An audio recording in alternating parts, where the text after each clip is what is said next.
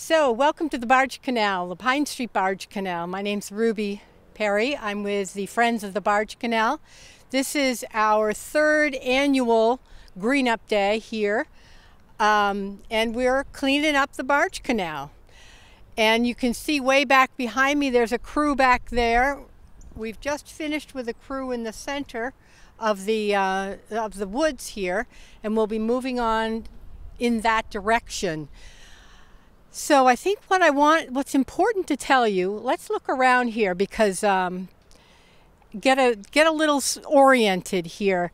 There's all of these barrels, black barrels, and what that is this is a Superfund site. The EPA and the Vermont Department is in charge of everything that happens on this land, and those barrels are the dirt that comes out of the test sites that they are doing. So they're constantly digging down in these small circular ways to test the soil to see how far the contaminants have moved and to be sure that they are not moving toward the lake. That's, I think, is the primary focus of keeping track of this land. There's no work being done to actually remediate it. What the EPA thinks of as remediation is digging it up and sending it to Coventry.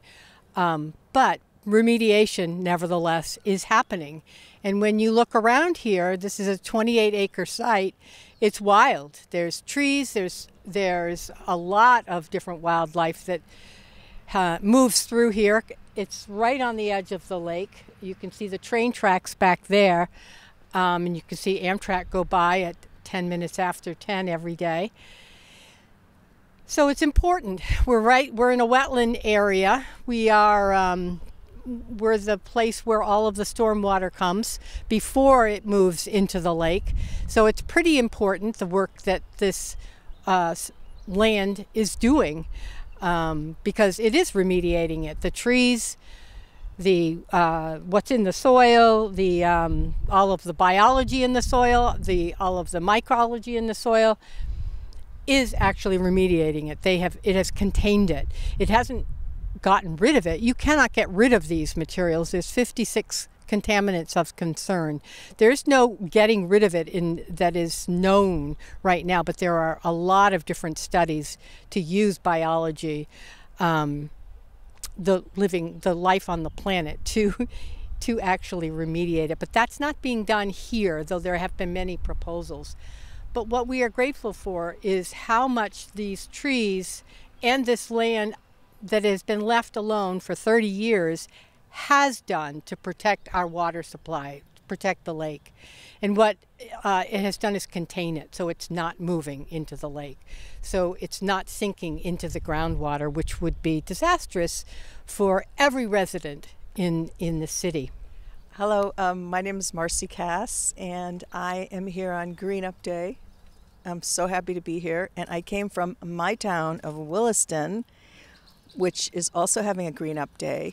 But I said, sorry, got to go to the Barge Canal for the third annual GreenUp Day cleanup. I made this map for my friend Ruby and Andy, who asked me to do it. And we wanted something so people could orient themselves to the place, but it's kind of unofficial. But it's something that shows that there's a lot of personality to this land, and I had a good time adding a bike rider on the bike path and a beaver, and there's the EPA huts, and I think the beauty of cleaning up this land is that it's so interesting, the fact that it's a healing Superfund site, and the hope is to leave it alone so that it can heal itself more and more and be and be helpful in so many ways that we don't, like you can't buy anything on it, but it filters the water for a large part of Burlington, and it's home to so much wildlife. And when we clean up, there's a lot of detritus from homeless people, which is kind of bearing witness to something that we kind of have mixed feelings about, because in some cases they're very nice tents and they look like they're comfortable dwellings, but in the end we need to be here for the land and to take care of it. And I'm happy to be part of this lovely group of people that comes and participates in cleaning it up. The Friends of the Barge Canal came into existence in order to protect this land. And what we're asking for is that it be conserved in perpetuity, so that it as a wild place, not as a park, because as I've mentioned many times before, the wildness of the place is what is saving the land. It is what's containing the contaminants. But 453, what we're here in front of us, is about to get permits for building a Nordic spa. And the entire 4-acre parcel that is in front of us will be developed for that spa, and we'll go through the permitting process starting sometime along in the fall.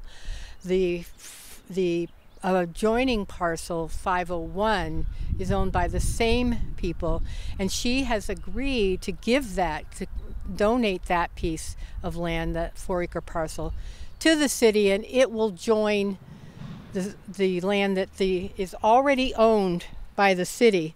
All of this is already owned, and that's what we're working for. It's 24 acres that we're working. The city already owns this land here. These two parcels in the front are privately owned, and those are what are being sold. This one will be developed. This one they are donating to the city, but the city has yet to say yes to accepting it. And so this will become conserved land. That's what we're hoping and working towards, and that's our goal.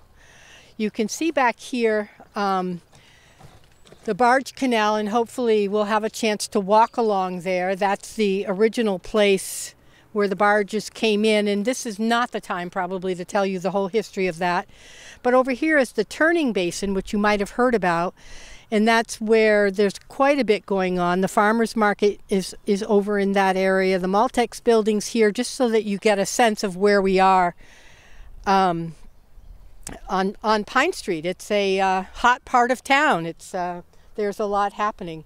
People say, but we need housing. Why aren't we building housing? And there are two things that the EPA prohibits on this land. One of them is housing, and one of them is child care centers. And the reason they prohibit it is because it's too dangerous. The land is contaminated land, and we're glad that is specifically prevented at this point. Anyway, that's what's been the case so far.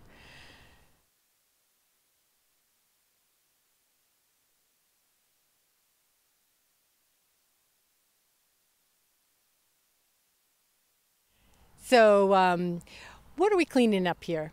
So the first year we did it, this is our third time. The first year we came and we cleaned up, I think it was a total of 3 tons of trash. And that was decades of encampments.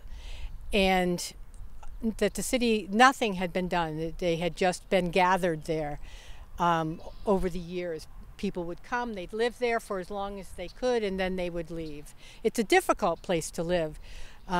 Especially, it's a lowland, it's a wetland. When it rains, it gets wet. And the mosquitoes also love to be here. And most people who have nowhere else to go also don't know how to live outside in the rough. It takes some skill. We've had a couple of encampments where, and it's on the map, Tom's place. Tom lived here for 2 years.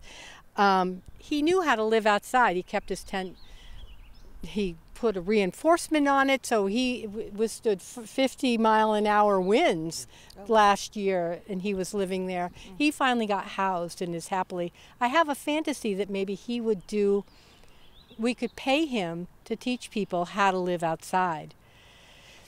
But that's a fantasy. So when we come in here and we remove tents, as Marcy I think has been talking about, these are not tents that people are living in. These are tents that have gotten abandoned. And the way we know they're abandoned is they're all opened up. The animals have come and taken what they wanted. Other people looking to find something of use have taken what they can and brought it to their own use, dried it out. So what we haul out are the abandoned ones. We have nothing to do with people who are trying to live here. We don't tell them they can't live here. We don't tell them they have to leave under any reason. We don't have that authority. That's not our job. We're here to take care of the land. So when there's trash, we pick it up, and we do a number of other things. But just to clarify that, our work with cleaning up trash are abandoned encampments.